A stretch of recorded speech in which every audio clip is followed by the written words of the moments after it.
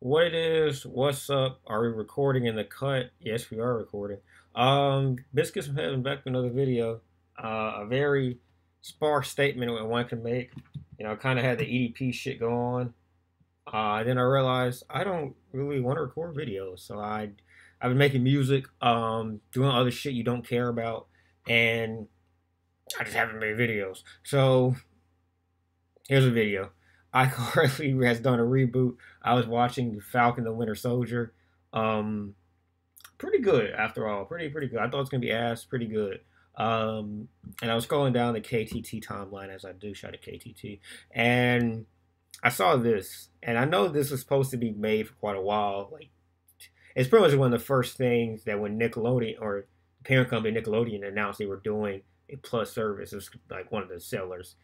Disney had uh WandaVision, Loki, Paramount has nature, killing other animals in nature, and iCarly.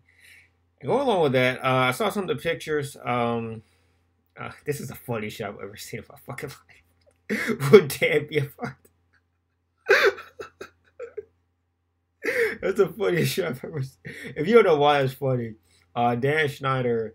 This isn't funny. Pedophilia is not funny, but Dan Schneider is pretty much like the closest like open pedophile that Hollywood had up until Woody Allen and the other fucking dude like the fucking herpes in his lip that looks like an older my references are fucking ass right now for some reason. What's his name? I'm not editing this. Fuck it, I'll look it up. Uh, Peta. I can't. Can I look that? Can I type that into Google? Pedo. Just EDP. RP RP Hollywood. It's one of the biggest names. I don't know why I can't remember. I've probably said it 100 times. I can't think of not Corey Feldman, RP Corey Feldman, but uh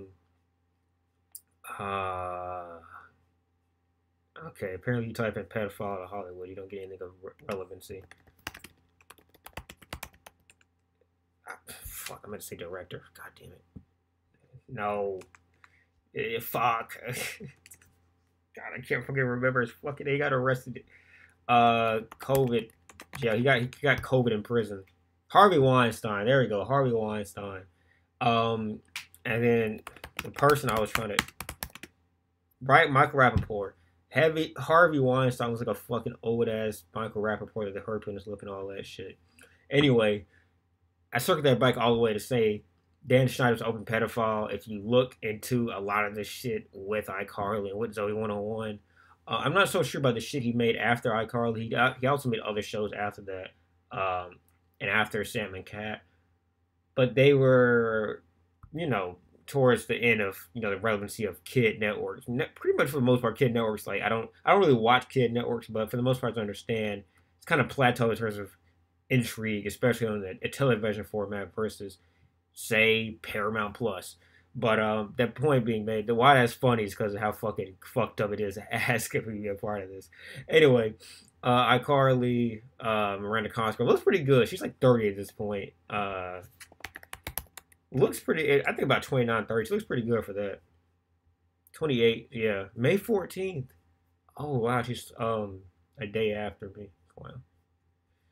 Looks pretty good for 28. I mean, I would say just turned 28, but it looks pretty good for that. Um, Nathan Kress, Jerry Trainer. Jerry Trainer's gonna be like fucking 40 at this point, I would think, right? Let's see if he pops up. 38. 44. Is that makeup? Is that right? He looks like there's no way that motherfucker looks that young at 44. I mean, makeup aside, that motherfucker looks alright for 44 if he be white. I mean, white people don't age the greatest. Okay, so here's another thing that's worth, I guess, mentioning. So here's this picture, right? And then here's this right here. Is this photoshopped? Or is this just... So here's this. What the fuck is wrong with me? And here's this. I assume this is a full body, right? Is this? No, it's a different shot. Okay. But he takes the same pose, does he not? No, it's different. I'm an idiot. Holy shit. But maybe they have pictures of these three laying around. I don't know why we're taking pictures without Sam in them, but I guess they had a few of them. So Jeanette McCurdy, yeah, she's well, we'll get to that in a second. So yeah, here's the picture, kind of like this random zim zam flim flam of shit thrown together. Some of the same set pieces that we come to know and love, but obviously a little bit more mature. Still some guitars. If you remember, I think Sam took a guitar and beat Freddie over it before a couple times. But more mature, I would say, for the most part. I don't know if he still has an attic. There doesn't appear to be that might be a staircase here. But yeah, look at I would say Cosgrove had a different like a different shade. Maybe it's makeup, I don't know, but she appears to be a different shade. Trainer doesn't look that much older. R.I.P. R.I.P. I don't believe they haven't closed the door on him, but I don't believe that McCurdy is going to appear. And then obviously the most obvious one, Nathan Crane, Cress looks like. If you took Zach from 13 Reasons Why and then made him like a complete fucking asshole, like even worse than he was like the last season, that's what Nathan Cress is turning. This is horrible. This is absolutely like horrible what he did with a lot of everything. So yeah, next level mid. This is the funniest I've ever seen in my fucking life. It's gonna be fucking awesome. Yo, shout out to this nigga, man. So yeah, there's new people made, new added. Two new cast members have been added. Lacey Mosley is Harper, Carly's roommate and best friend, and Jaden Triplett. Jaden Triplett also was in a movie with, I believe, pretty major black entertainer. I wanted to say fucking really unfunny Tiffany Haddish. Yeah, Tiffany. I want to say she was co-starring with Tiffany Haddish in some movie where basically they switched, kind of like one of those switch by type of movies where I believe Haddish became the adult or became the kid, and then Triplett became the adult. If I remember correctly, I believe was her breakout. I may be wrong about that, but I think that's where I remember seeing that name at. Yeah, so I guess Triplett's supposed to be 13, and Freddie, I don't know if he's talking about a real age or what he's talking about with that. Yeah, Cress just did not age very well whatsoever. 28. Ugh. 28. Time has not been good for him. 28. Holy shit. This is the funniest shit of all time. Yo. Okay, so here we'll go move on from that. There's a video of them talking, Trainer and Cosgrove. We'll go into that in a second. But let me give these dudes a follow. Always love kind of TV and film type of Twitter profiles. So yeah, more mature, kind of like more of an actual loft. I would say that the actual main room of the original apartment kind of felt like a loft, but it just felt like goofy as fuck as well. Like some shit you would see in a Nickelodeon show in the mid 2000s. But this feels like an actual kind of like adult room. Carly, I forgot her name for a second. Carly. Still the gaming consoles. Appears to be more of an Xbox gamer, which is awful. I believe these were in the initial one. There's so much knickknacks. This was from the initial one.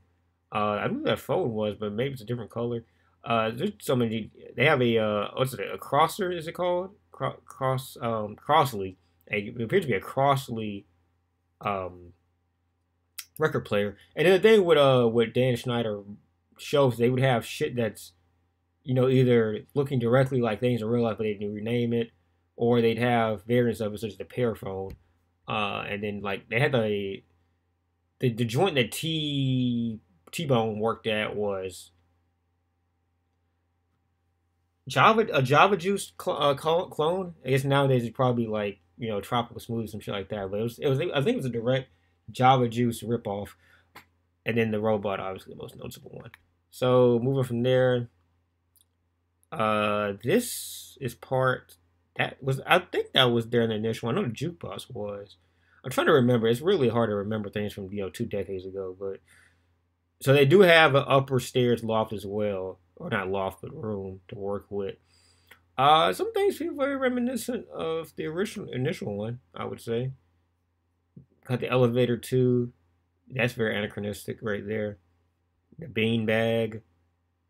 They had multiple bean bags, but I feel like they had different. I think one was yellow back in the day. So yeah, that's cool. They did. It's like really doing a good job trying to blend old and new together.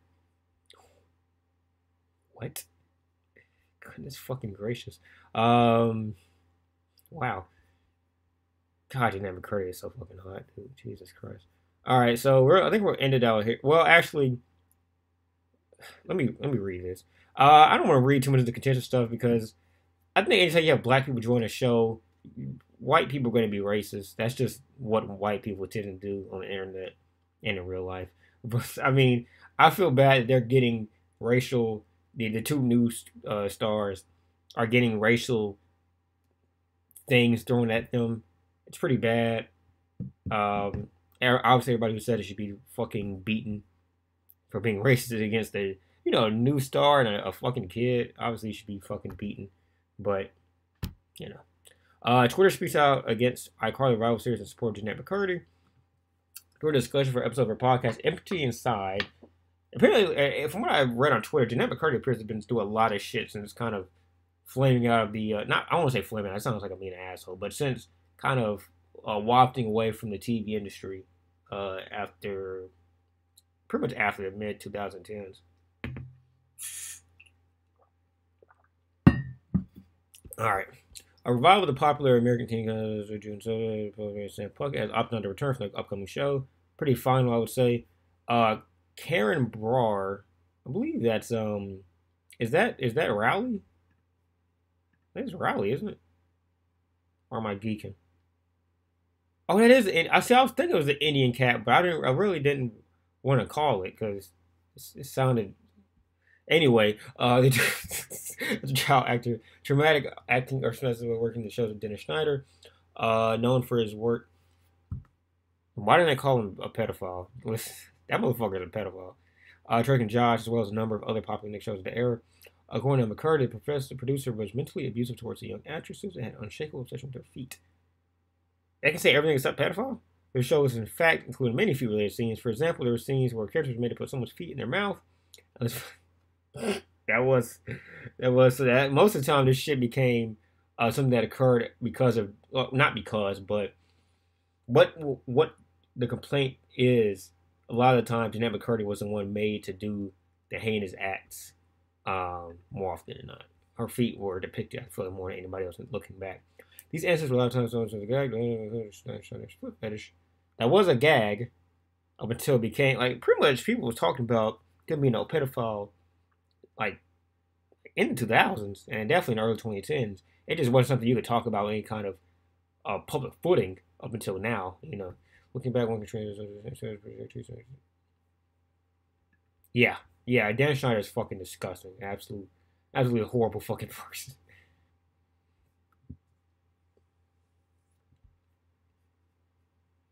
Will you please name Sam's toes for us? And it's really funny that people basically cheered on pedophilia because a lot of the foot scenes in that show are some of the bigger ones. Holy shit. Wait, what? Hey, Dan Schneider. I know you're watching my Vine. Do you like my Vine? Vine. Look what you've done to me. Holy shit, that is sick. Am I still recording? Let's see. Yep. There we go, 14 minutes. Wow. Amanda Bynes was also in Dan Schneider shit. She went crazy. Now, I won't say crazy. That's dismissive, I suppose. She also went a little bit ballistic. Ugh. Ooh, that's not a good look. I mean, it wasn't a good look before I saw that video, but whew. Yeah, Liz Gill, she was just some crazy shit. the tweet. This is from I was gonna reference Liz Gills earlier, but Liz Gills, she was into some or using some exploitative ways. Ariana Grande. I don't remember Victoria Justice how she was used too much, but yeah, Dan Schneider was a fucking weirdo, to say the very least.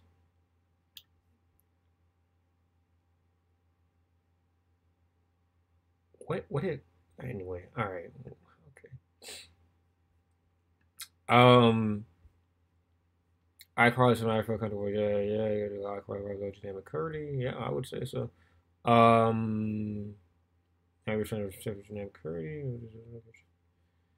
Probably got blackballed. I mean, honestly, God, a lot of people don't account for this, but it's an actual factoid, and it's been said time and time again that a lot of child stars pretty much on the verge of breaking after some of the shit they go through as kids, and to, I guess, silence any potential opportunity they have to let shit loose once they start talking, the media just blackballs them. I mean, it happened to fucking Britney Spears. If you can blackball Britney Spears, you can blackball fucking anybody. I mean, no offense to Jeanette McCurdy or Amanda Bynes or fucking Ashley Tisdale. You can blackball anybody if you can blackball fucking Britney Spears. And Britney Spears is, due to just how much relevancy she had in 2000, she's been able to kind of break through and talk often. But I mean, she didn't really get a platform, hear it out, really about the shit she went through until 2021. And she came up like in, the 1999, 2000? To 20 years. I mean, it's some real shit, dude. But yeah, I don't think, from what I see, I don't see anything that makes me think that the cast, as it is, don't support what she's doing, Jeanette McCurdy.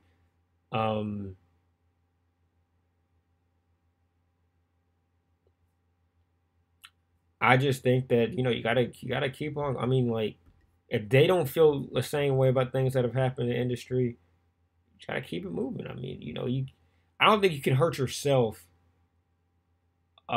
just to help somebody else. Like, I think that they should definitely be cognizant and even be able to recognize, like, admit that Sam did this, that kind of like what the That's So Raven show probably should have did with Orlando Bloom, which they didn't. Probably recognize that this guy was a piece of it and move on, after the first episode, 2 episodes, whatever. I would just, like, ignore her and act like she didn't happen. That would be very disrespectful. Then we'll end off on this. I got on a tangent quite a few times here, but we'll end off on this. I'm Miranda Cosgrove. That's right. I'm Jerry Trainer. I play Spencer. She plays Carly. I play Carly. Where are we right now? We are in the updated Spencer apartment now that Spencer is rich. He's Making rich. it rain, people! Okay. That's really cool. The BottleBot, made by the original sculptor, Tristan, who did a great job recreating it because the original is in the Smithsonian. Is it actually in the Smithsonian? Wait, no, there's no way it's actually the Smithsonian.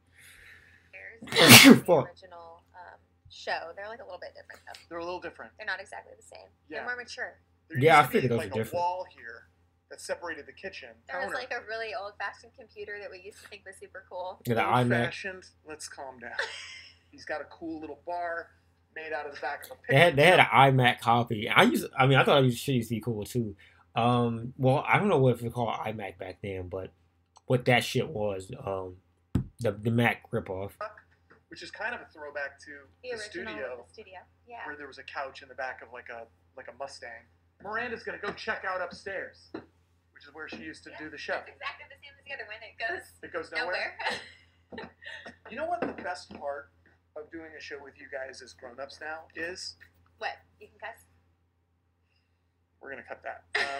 You can cuss. Miranda Cosgrove was a funny fucking person.